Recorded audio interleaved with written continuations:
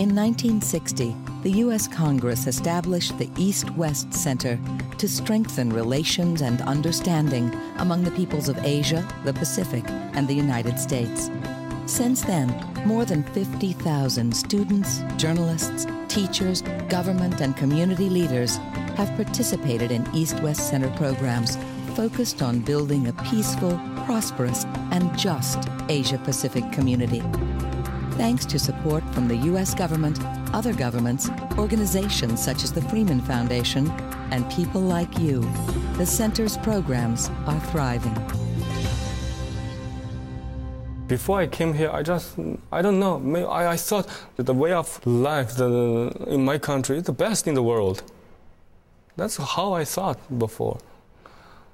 Yeah, and then I found there are many differences between China and US and other countries. The opportunity that I'm getting right now, which is pursuing my master's degree in public administration, is a very rare opportunity for women coming from my country. Before coming here, my knowledge of the outside world was very limited. I'm a monk, a Buddhist monk. I studied in a Buddhist monastery. Coming here, it has been a very different world for me, a very different experience. As a journalist, I want to help the Chinese who don't have such a chance like me to go outside of China, to understand different groups from other countries. Israel Center gave me such a good opportunity to do that because they gave me such a great community to learn different friends. They came from a different area of Asia, from America, from Pacific Islands. Because of what I learned from Israel Center, I believe I will be a better journalist in the future for the understanding between China and the rest of the world. And I think that is what Israel Center is trying to do too. It's not something tangible that you can show to people, but it's something it's within yourself, it's inside yourself, how coming to East-West Center transforms the way you look at things. The East-West Center really opened opportunities for me as a U.S. student, and I think that's very critical. The opportunity for U.S. citizens to come out and participate in the Center's programs is just as important as bringing people from Asia over to study. Asia is now very important for the U.S. and the relationship between China, Japan, U.S. is very crucial. I'm an educated person in England and also in a premier university in the Philippines, but don't have really an idea what's American cultures and values. I met American people back home, it's just tourist Americans, and we don't have a chance to share and talk to each other and get to know more each other and experience their cultures.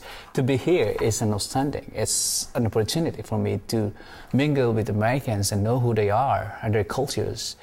And to be honest, it's just it's a sort of enlightenment for me. The relationships that you build at the East-West Center really fundamentally change you.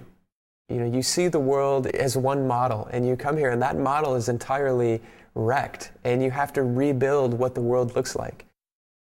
And I am very thankful, actually, to the East-West Center for giving me all these opportunities to explore myself. Look into avenues, areas, which I didn't want to explore before.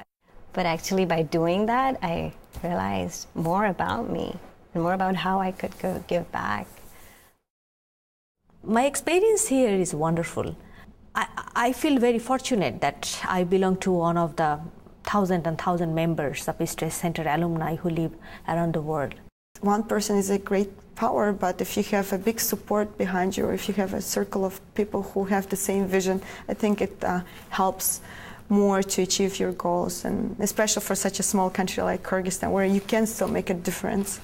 The cross-cultural skills we develop at East-West Center make us much more effective. Whether we go into international business, as I have, or choose to pursue careers in government service, teaching, or journalism. In effect, as a result of our shared experience at the East-West Center, we become human agents for positive change around the world. It's been said that this century is the Asia-Pacific century, and I really believe it. You're going to see issues like population and health and economic growth issues arise and come to the forefront in this region. And it's so important to prepare for that. And especially in a place like Hawaii, which has so many different cultures and so many different immigrants, foreign news is important. You know, what happens in the Philippines or what happens in China has an impact on what happens here in Hawaii. And to have people from Asia, from Indonesia, Malaysia, Vietnam, who've had real-world experiences with things like avian flu, and to have them share their experiences and their challenges with us, the information that we acquired, the knowledge that we were picking up from this seminar could actually save lives. This place makes you, or forces you to some extent, to live in the same place with those people. You know, your countries might have conflicts, but it forces you to live together. They end up thinking of each other not as a nation, but as human beings, as people. You know, you're just like me. If you boil down the East-West Center to its very core, it is all about cultivating the ability to see issues and problems from the other person's perspective. When I go back to Japan, maybe I teach in university level, so I can talk from my experience with Chinese people, American people, and Korean, and other Southeast Asian people, can maybe contribute for the better understanding about the neighboring countries. Realizing the difference and deepening the understanding the differences is a way to bring the people close, bring the people together. Because these are people that will be a future leader and a future manager, a policy maker.